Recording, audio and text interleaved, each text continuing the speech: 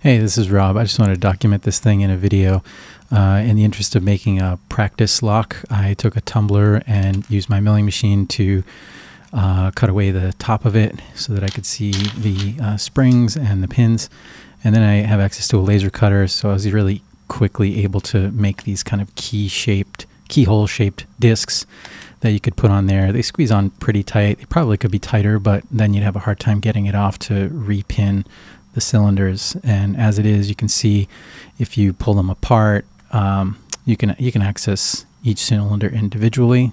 So seems like it could work. If you wanted it to be any more secure while you're handling the lock, you could probably put a bolt through it and keep it together. That's it.